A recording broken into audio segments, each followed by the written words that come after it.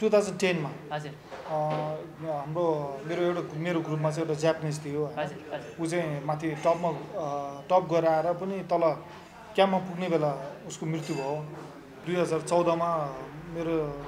हाम्रो मित्रहरू 16 जना साथीहरूको मृत्यु भयो हैन त्यसमा अब धेरै जना मेरो राम्रो साथीहरू पनि परे हैन त्यो च्यालेन्जिङ छ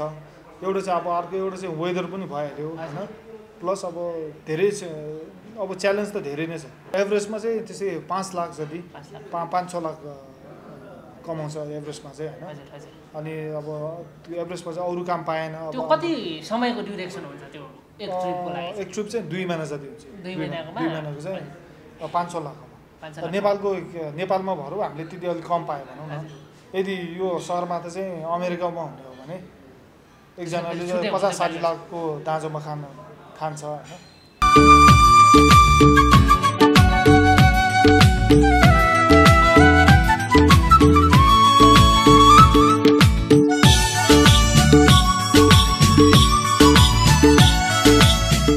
दर्शकबिन नमस्कार यहाँहरूलाई गोल्डन टिभीमा हार्दिक स्वागत छ तपाईहरुमा आज पनि मैले एकजना स्पेशल गेस्ट लिएर उपस्थित भइसकेको छु पक्कै पनि तपाईहरुमा आज हामीले समाजमा रहेका यस्ता व्यक्तित्वहरूलाई प्रस्तुत गर्ने गर्दछौं जसको महान कामले चाहिँ समाज परिवर्तनको लागि निकै नै महत्त्वपूर्ण भूमिका खेलेको हुन्छ त्यस्तै गरी आज हामीले विश्वमा नै भएको निकै साहसिक मानिएको पर्यटन पर्वत आरोहण सम्बन्धी तपाईहरुमा आज एकजना यस्तो व्यक्तित्व हुनुहुन्छ जो चाहिँ दोलखामा जन्मिनु भएर 8000 भन्दा माथिको तीनवटा हिमाल त्यस्तै गरी संसारकै सर्वोच्च शिखर सगरमाथामा दुई पटक आफ्नो पाइला राखेर नेपालीको शान अनि नेपालीको मान संसारभरि फैल्याउन सफल फुर्बा शेर्पालाई लिएर उपस्थित भएको छु आउनुहोस् उहाँसँगको छोटो अनि मिठो कुराकानी सुरु गरौँ फुर्बा सर यहाँलाई गोल्डन टिभीमा हार्दिक स्वागत छ नमस्ते धन्यवाद आराम हुनुहुन्छ आरामै छु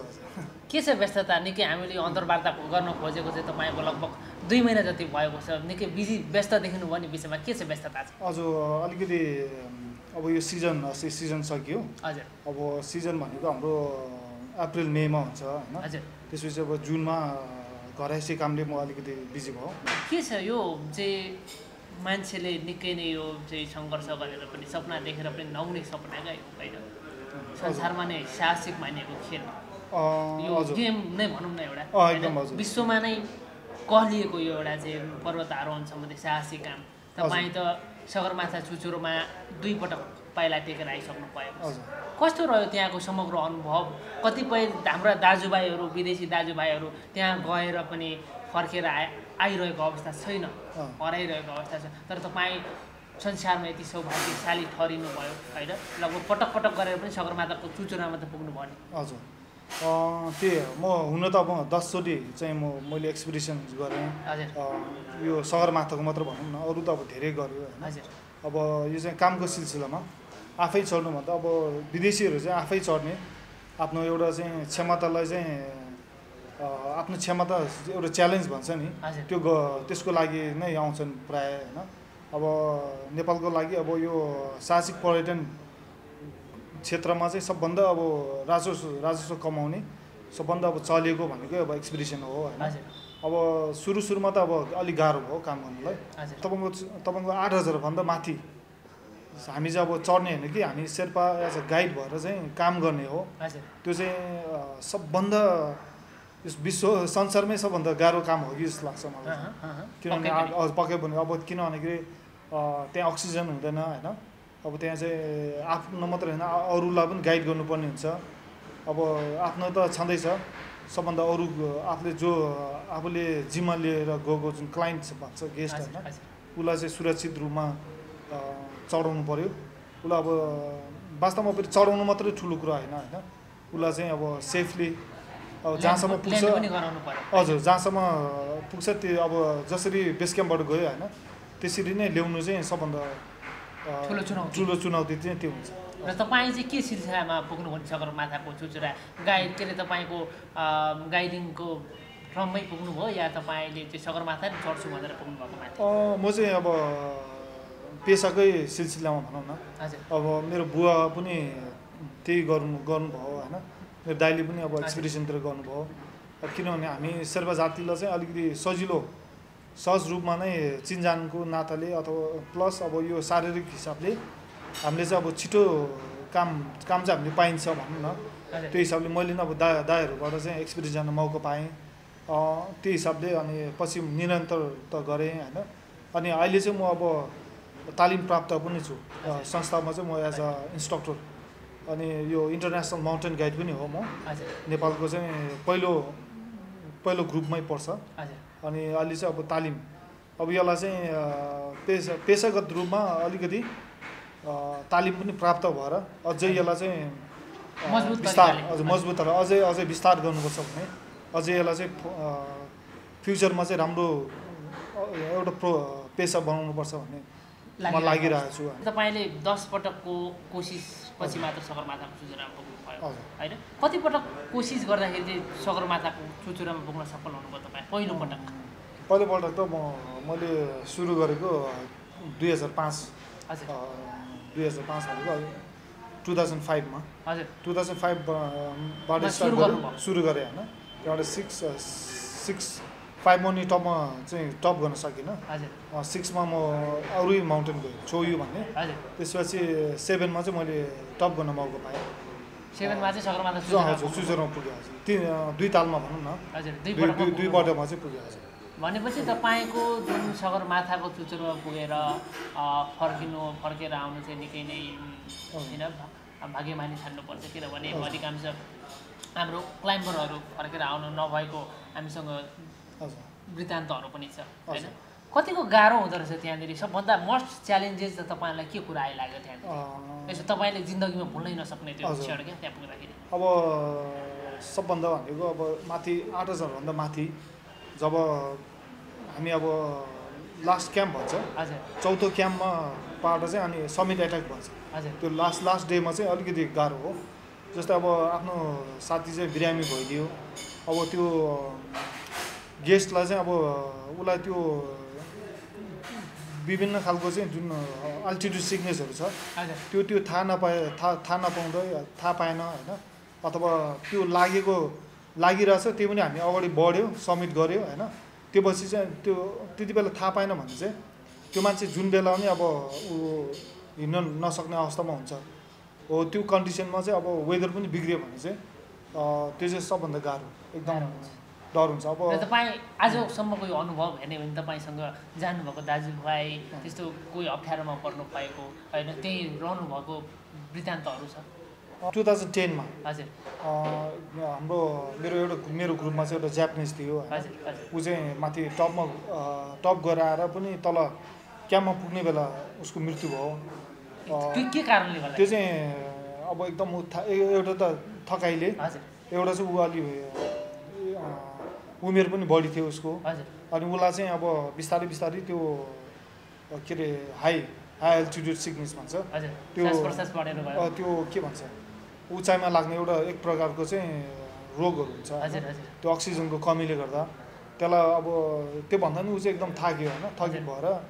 उसले लेग लाग्नु हजुर अलि त्यो चाहिँ अलिकति खतरनाक किसिमको लाग्यो होइन मलाई अब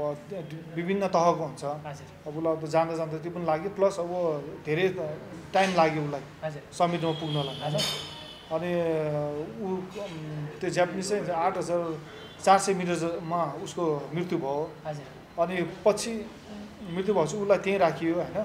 पछि फेरि उसको फ्यामिलीले चाहिँ लास्ट तल ल्याइदिनु भनेर भन्दाखेरि हामी त्यसको अर्को 10 दिनपछि हामी गएर चाहिँ माथि 8400बाट ल्याएँ होइन त्यसमा चाहिँ अब धेरै दुःख पायो धेरै गाह्रो भयो भनौँ न र यही सिलसिलामा तपाईँको टिम मध्येबाट कोही हिउँ पहिरोमा पुरिएर बाँचेर आउनु भएको पनि त होला नि अहिलेसम्म त्यस्तो खतरनाक त्यस्तो हिउँ पहिरो परेको चाहिँ छैन किनभने हामीले अब आफूले प्लानिङ गरेर गएपछि अहिलेसम्म चाहिँ अब हामीले एभोइड गरिरहेको छु होइन अब त्यस्तो चाहिँ छैन र अहिलेसम्मको यो दृश्य हेर्ने भनेदेखि होइन कतिजना व्यक्तित्वहरूलाई चाहिँ विभिन्न देशका स्वदेश र विदेशका गरेर तपाईँको टिमले तपाईँहरूले चाहिँ सगरमाथाको चुचुरामा पुर्याइसक्नु भएको म व्यक्तिगत हिसाबले भन्नुपर्दाखेरि मैले त अब दुईचोटि त 2 जना पुर्याएको होइन अब हाम्रो एज अ टिमले त अब कति धेरै नै भयो लगभग सकिन आइसक्यो छैन सकिन आइसक्यो र त्यहाँ हरेक वर्ष हामीले अब 10-12 जना चढाएको हुन्छ हजुर हजुर त्यहाँनिरको दृश्य फेरि हेर्दाखेरि अवस्थाहरू हेर्दाखेरि सबैभन्दा हिमाल आरोहण गर्नको लागि सबैभन्दा खतरा र च्यालेन्जिङ विषय चाहिँ वस्तु चाहिँ के हो त त्यहाँनिर सबभन्दा च्यालेन्जिङ मान्छेले होस गर्नुपर्ने होइन हजुर अब जस्तै रुटको हिसाबले हेर्दाखेरि हाम्रो नेपाल साइडबाट हजुर यो दुईवटा बाटोबाट चढिन्छ एउटा चाहिँ उत्तरी मोडा भन्छ उता टिबेटबाट हजुर अब दक्षिणी मोड भनेको अब नेपालबाट हो हजुर यसमा चाहिँ त्यहाँ अब खुम्बु आइसफल भन्छ अब खुम्बु आइसफलमा चाहिँ अलिकति च्यालेन्ज चाहिँ त्यहाँ छ अब त्यहाँ चाहिँ त्यो आइसहरू चाहिँ जुन बेला पनि भत्किन सक्ने होइन त्यसरी 2014मा हाम्रो मित्रहरू 16जना साथीहरूको मृत्यु भयो होइन त्यसमा अब धेरैजना मेरो राम्रो साथीहरू पनि परे होइन त्यो च्यालेन्जिङ छ एउटा चाहिँ अब अर्को एउटा चाहिँ वेदर पनि भइहाल्यो होइन प्लस अब धेरै अब च्यालेन्ज त धेरै नै छ हरेक कुरामा छ होइन बाटोदेखि लिएर अब खानपिनदेखि अब यो मौसम सम्बन्धी होइन मौसम अब राम्रो ज्ञान भएर राम्रो चाहिँ टायरी भएर गएन भने तपाईँको भोलि नराम्रो मौसम भइदिन्छ होइन हावाहुरी अनि मान्छेलाई अब यो के हुन्छ हिउँले खान्छ औँलाहरू खाने डर हुन्छ अनि यो आँखा पनि बन्द हुन्छ यो स्नो ब्लाइन्डनेस भन्छ त्यस्तोहरू पनि हुन्छ होइन त्यो भइसकेपछि उधार समयमा भएन भने मान्छेको ज्यान जान्छ तिनीहरू नै हो धेरै जस्तो मान्छेहरू अब माथि के भन्नु फर्केर नआउने कारण चाहिँ र तपाईँलाई थाहा छ यो विषय यो वस्तु अनि तपाईँले गर्नुभएको जागिर अनि तपाईँले हिँड्नुभएको बाटो एकदमै कठिन छ होइन यो चाहिँ संसारमा नै एकदमै महँगो विषय हो तपाईँलाई राम्रोसँग थाहा छ होइन कहीँ केही मिस्टेक भयो भने वान मिस्टेक भयो भने तपाईँको गेम ओभर हुनसक्छ भनेर थाहा छ तर किन यो पेसामा लाग्दै हुनुहुन्छ तपाईँ यहाँसम्म यो पेसा भनेको अब एकताल मान्छे फ्यामिलीले त भन्छ होइन किन यस्तो रिस्क लिएको भनेपछि अब यसमा राम्रो यसमा फ्युचर पनि छ क्या एउटा साहसिक एउटा नाम पनि छ आफूलाई त्यो गर्दाखेरि चाहिँ एउटा आनन्द छ भनौँ न अब दुःख गरेर पनि फल पाउँछ नि अब यसमा पनि अब रिस्क लिएर आफूले काम गऱ्यो भने अब त्यो अनुसारको कमाइ पनि ठिकै हुन्छ होइन अनि अब रेस्पेक्ट पनि छ हजुर त्यो हो भनेपछि तपाईँले मान सम्मान त छँदैछ होइन र आर्थिक रूपमा हेऱ्यो भने कस्तो तपाईँले अहिलेसम्म कमाउनु भएको हाइएस्ट महिनाको हिसाबले हुन्छ कि तपाईँहरूको जुन त्यो ट्रेकिङ भएको बेला त्यो ट्रिपको हिसाबले हुन्छ हाम्रो त प्रायः ट्रिपको हिसाबले हुन्छ अब तपाईँले अब अलिक ट्रेडिसनल भनेको एक ट्रिप गऱ्यो भने हजुर जस वर्षभरि खान पुग्छ त्यो अब त्यस्तो राम्रो पैसा त होइन त्यो दुःख अनुसार त केही पनि होइन हुन चाहिँ तर पनि अब अरू अनुमानित रूपमा भन्नुपर्दा खोल्नु पर्दाखेरि कति अब एभरेजमा चाहिँ त्यसै 5 लाख जति 5-6 लाख कमाउँछ एभरेजमा चाहिँ होइन अनि अब त्यो एभरेजमा चाहिँ अरू काम पाएन त्यो कति समयको ड्युरेसन हुन्छ त्यो एक ट्रिपको लागि एक ट्रिप चाहिँ 2 महिना जति हुन्छ 2 महिनाको चाहिँ 5-6 लाख हो नेपालमा भरौँ हामीले त्यति अलिक कम पायो भनौँ न यदि यो सहरमा त चाहिँ अमेरिकामा हुने हो भने एकजनाले 50-60 लाखको दाँजोमा खान्छ होइन छुट्टै हुन्थ्यो त्यो भ्यालुएसन छुट्टै हुन्छ र सगरमाथा तपाईँले भनिसक्नुभयो त्यस्तै गरी मनास्लु चोयु निकै हिमालहरू तपाईँले आरोहण गरिसक्नु भएको छ होइन हजुर सगरमाथा त विश्वकै अग्लो सर्वोच्च शिखर भइहाल्यो त्यसै गरी त्यसको तुलनामा अरू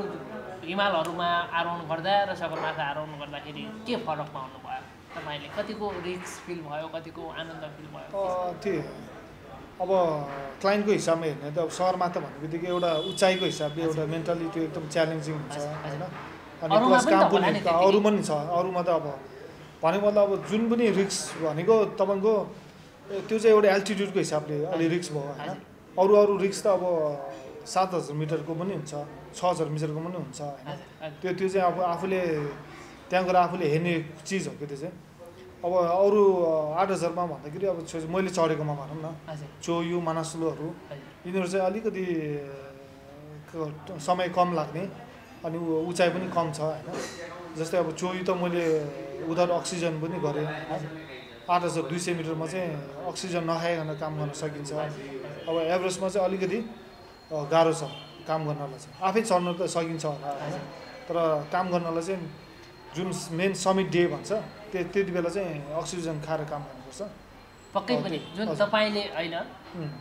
सारा मानिसहरूले मान्छेहरूको सपना हुन्छ एभरेस्टको चुचुरोमा चुम्ने पुग्ने होइन तपाईँ त पुगेर आइसक्नु भएको छ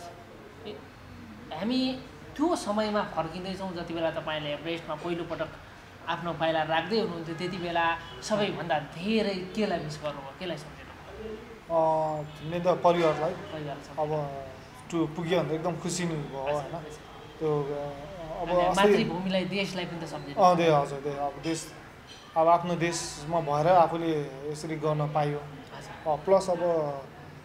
दुईतिरै भयो भनौँ न सगरमाथालाई पनि हामीले अब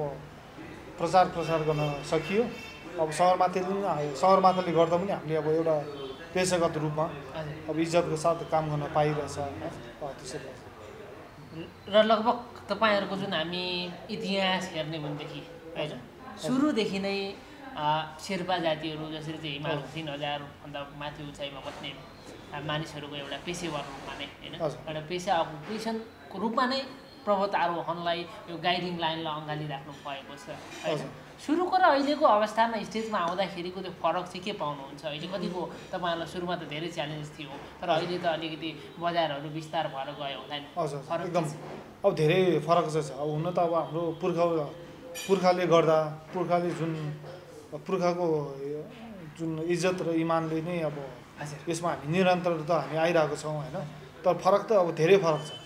अब जस्तै 1950मा जुन 8000 मिटरको जुन चढ्ने होडबाजी थियो होइन जस्तै अब 1950मा चाहिँ पहिलो चढ्ने चाहिँ अन्नपूर्णमा अब जस्तै काम गर्नेहरू चाहिँ हाम्रो शेर्पाहरू थियो होइन तर उनीहरू टपमा उनीहरूलाई चाहिँ चान्स दिएन फ्रेन्चहरूले चढ्यो होइन तर त्यसको चाहिँ मुटु भनेको शेर्पाहरू काम गर्नेहरू चाहिँ शेर्पाहरू थियो होइन अब त्यसरी त्यो बेला एउटा काम गराइ एउटा शारीरिक क्षमता देखेर होइन त्यो 1921मै सुरु गर्यो जब चाहिँ जुन एक्सप्लोरेसनहरू भइरहेको थियो जस्तै एभरेस्टको फर्स्ट ट्राई भनेको 1921 तिर हो त्यति बेला नै ग्रुपमा चाहिँ शेर्पा जातिहरू चाहिँ एज अ पोल्डर एउटा तल भारी बोक्ने अनि माथि पनि भारी बोकेर काम गर्ने एउटा त्यो गरियो होइन अनि त्योदेखि नै शेर्पाहरूलाई चाहिँ के भने त भरिया भनेर नाम दियो तर त्यो अहिले परिवर्तन भएको छ हामी चाहिँ अब के अरे भरिया होइन कि हामी चाहिँ पर्वतारोही हामी पनि एउटा पर्वतारोही हो एउटा पर्वतारोहीको हामी चाहिँ पेसा गाइड भएर गर्छौँ तर हामी चाहिँ भरिया भएर चाहिँ होइन भन्ने चाहिँ अहिले चेन्ज भयो हामी अब प्रतिष्ठा हजुर अब अहिले समयअनुसारको अब हजुर यसमा पनि टेक्नोलोजी अनुसार हुन्छ अब पहिला 1950को सामान र अहिलेको मिल्दैन पहिलाको आइडिया र अहिलेको आइडिया मिल्दैन होइन तर त्यसलाई निरन्तर तर समय सापेक्ष हामीले चाहिँ त्यसलाई परिवर्तन गरेर हामीले चाहिँ अब अझै राम्रोसँग अझै यसलाई प्रोफेसनली लाग्ने तिर चाहिँ हामीले कोसिस गरिरहेको छौँ होइन अब त्यो भइ पनि रहेछ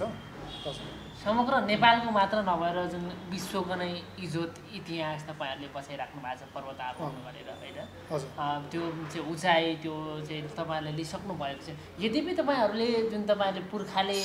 मानिल्याएको चलिआएको जुन पेसालाई परिवर्तन गरेर अन्य क्षेत्रमा पनि त तपाईँहरू चाहिँ दिग्गज भएर निक्लिन सक्नुहुन्थ्यो होला स्थापित हुन सक्नुहुन्थ्यो होला तर अन्य क्षेत्रमा त्यति तुलनात्मक रूपमा आउनु भएको छैन नि तपाईँहरू चाहिँ के कारणले गर्दा जस्तो अब एउटा त शिक्षाको अब यो जुन पूर्वी भागमा होइन हिमाली भेगमा अझै पनि त्यो स्कुलहरू छैन होइन अझै पनि अब गरिबी उस्तै छ त्यो एउटा चाहिँ त्यो भयो होइन अनि एउटा चाहिँ अब रोजगारीको क्रममा चाहिँ जुन हामी सब शेर्पा जातिलाई चाहिँ हाम्रो चाहिँ एउटा लिङ्क चाहिँ राम्रो छ त्यसरी सजिलैसँग काममा एक्सपिडिसनतिर चाहिँ काम पाइन्छ त्यसरी अब प्रायः यतातिर लाग्यो होइन तर अब अहिलेको अवस्थामा त्यस्तो छैन अब धेरै अब जस्तै मेरै परिवारको कुरा गरौँ मेरो अब ठुल दाइ पनि मेरो एक्सपिडिसन गर्नुहुन्छ उहाँले छोड्नुभयो उहाँ चाहिँ अहिले विदेशतिर बस्नुहुन्छ होइन अनि अब मेरो साइलो भाइ अब पढाइ अब मास्टर्स गरेको छ होइन अब मेरो बहिनीले अब नर्सिङ सघाएर काम गरिरहेछ त्यसरी अब मेरो अर्को भाइ चाहिँ लामामा हुनुहुन्छ होइन अब यो पेसामा चाहिँ म एक्लै छु भनौँ न त्यो त्यसरी धेरै चिन्जान भाइहरू होइन इन्जिनियरहरू भइसकेको छ पुर्खाको एउटा चाहिँ मिठो थाल्नुपर्ने चाहिँ तपाईँलाई आइलागेको छ नि त हजुर अब पुर्खाको भन्दा नि पुर्खाको प्लस हामीले चाहिँ एउटा जिम्मेवार पनि जस्तो जिम्मेवार भोगेको जस्तो पनि लाग्छ मलाई तर उत्तरदायित्व चाहिँ कस्तो भन्दाखेरि एउटा भरिया भनेर मान्छेले एउटा दियो त्यो भरिया मात्रै भएर भएन कि अब अहिले चाहिँ मैले चाहिँ प्रोफेसनल गाइड भनेर लागिरहेको छु होइन त्यसरी अब म अरू नयाँ पुस्ताको युवाहरूलाई पनि शेर्पा जो हुनुहुन्छ अब पढ्नु तपाईँ जे पढे पनि यो पेसा सम्हाल्नु भयो भने राम्रै छ भनेर